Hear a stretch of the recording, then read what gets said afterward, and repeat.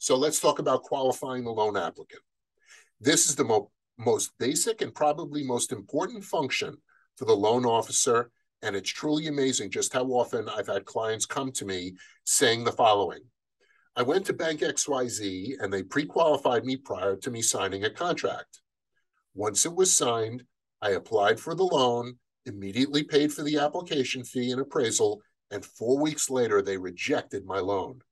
Now I'm 30 days into the process with no approval and out of pocket X amount of dollars. Please help. To avoid that, the loan officer must be proficient and discussing and analyzing income, assets, and credit, and can diligently qualify any client within a 15 to 25-minute phone call.